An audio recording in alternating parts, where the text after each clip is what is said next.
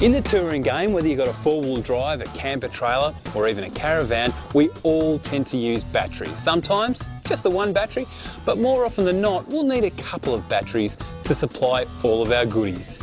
But knowing just how healthy those batteries are and exactly how much charge those batteries are getting can be pretty tough, and it can be fairly complex. But I've found a product that takes the place of around 5 different gauges, sensors and meters.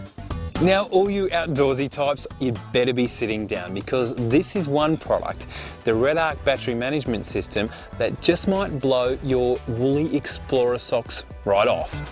For a start, every nanosecond, the Redarc BMS unit decides which battery should get charged and from which source. So it automatically decides whether it should be charged from the alternator, from solar panels, from mains power, or I don't know, say from a generator.